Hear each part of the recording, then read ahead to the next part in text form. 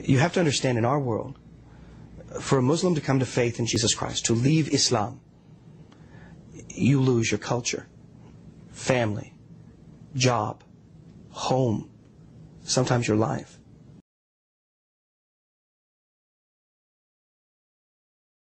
I was taught that, and I believed that there was 4 books that came from heaven, but the final book was the Quran, and it was the final revelation. And so I used to go to study the Quran after school for 3 to 4 hours at a time every single day, because my family wanted me to be ingrained with the truth of what I believed. And so Islam was not something that I was apathetic towards or even indifferent towards. It was my very way and my very being. While I was working in a Muslim masjid as an imam, as a parish priest, once I preached in my parish that Jesus Christ is not God. For me, God was only Allah. And I believe Allah never married, so no son for Allah. So I preached there that Jesus is not God. Then somebody asked me, who is Jesus? From the crowd. Maybe a Muslim, but he asked me, who is Jesus? I was preaching he is not God, but the question, who is he? To know who is he, I read the entire Quran once again. 114 chapters, 6,666 verses in Quran. When I read it, the name of Prophet Muhammad I found in Quran 4 places, but the name of Jesus I found 25 places. There itself I was little confused. Why Quran giving more preference for Jesus? And second thing, I could not see any woman's name in Quran. Prophet Muhammad's mother name or wife's name or children name, no. In the Quran there is only one woman name I found, Maryam, the mother of Jesus.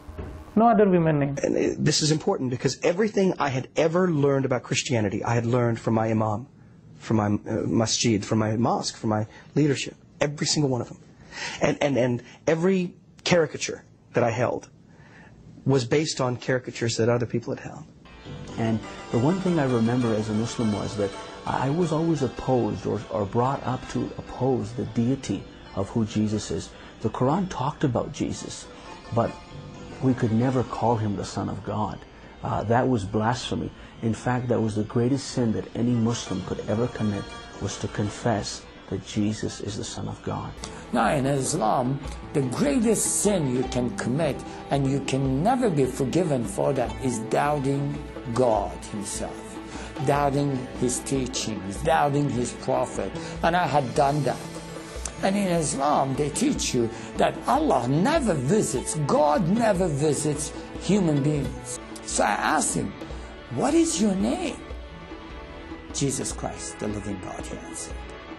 And the moment he spoke those words, it was as if every single bone was taken out of my body, and I just fell on my face to the ground, and I started weeping in the presence of God. I just wept.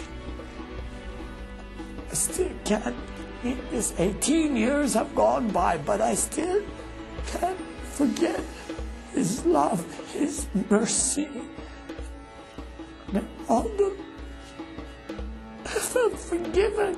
I fell on my face. I just wept because for many years I had tried to please God, but that wasn't, nothing I had done was pleasing to God. They told me, "Qutulu fi sabilillah," kill in the way of Allah. But then this God says, love in the way of me, forgive in the way of me.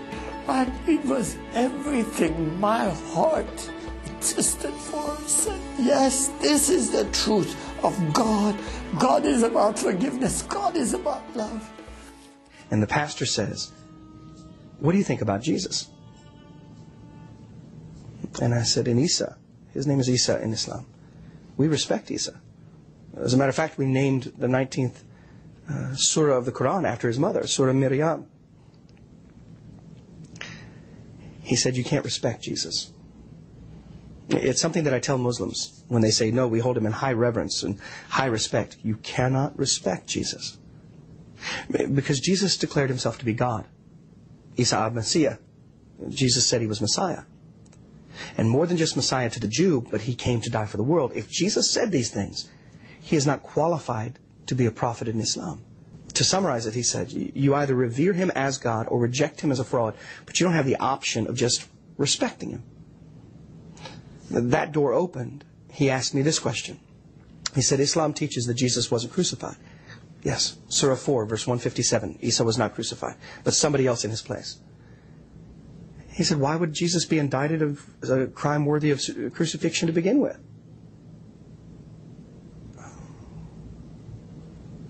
Was it trumped up charges? No. Was it blasphemy? Yes. What's blasphemy? In every debate that I've done, in every time I've debated Muslim, Sunni, Sufi, Alawite, Shia, every debate I've ever done, this question always comes up from the Muslim. What does one man's death have to do with me? But you see, in Islam, there is a measure of this.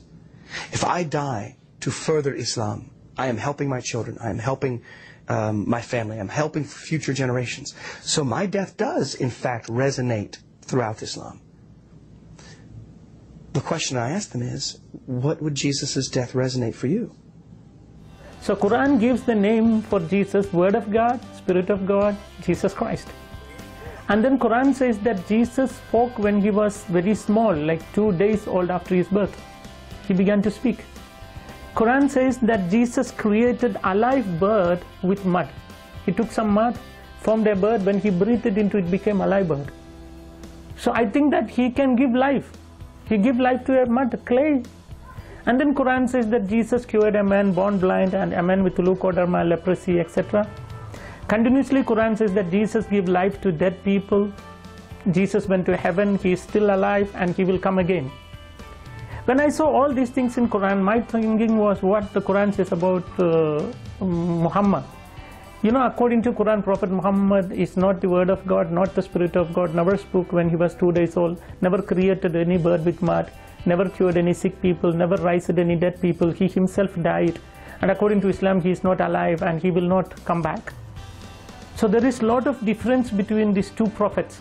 On the last day, Yawm al-Qiyamah, as it is said in the Quran, where we will all be judged, no man can find their way into heaven, even Muslims, on their own merit. It has to be by God's grace. Even the Prophet of Islam said to pray for his forgiveness many times a day, because he doesn't know if he's going to enter into heaven or not. Only by God's grace will he enter into heaven. That grace that even Muslims are relying on that last day to enter into heaven, is the same grace that Christians are relying on. The only difference is that Christians believe that grace has already been given. On that cross, 2,000 years ago, he provided that grace for us. The same grace, not a different one. We just have to find it in our hearts to search for that in a true, open manner, and we'll find out. I have full faith that everybody who asks God in an open heart to show them the truth will be shown the truth. Fear of death is actually a foolishness. If you believe in Muhammad and die, you know what will be your situation? Prophet Muhammad died, people buried, and afterwards we don't know where he went. If I believe in him and die, I don't know where I will go. But Christ, who died, but he came back. So I have a hope, if I die in Christ, I too can come back. So it is better, be sure of death, and that should be in Christ. Because Jesus very clearly said, I am going to my Father's house. John chapter 14 verse 3. My suggestion to a Muslim man or a woman is, I know they ask, is Jesus Christ God? Can a human being become God? Of course, never. No human being can become God. But I believed, even as a Muslim, in an almighty God. God, the great God, that can do anything and everything.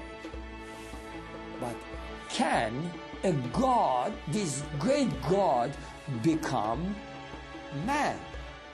Can he show himself in the body of a man? Yes, he can.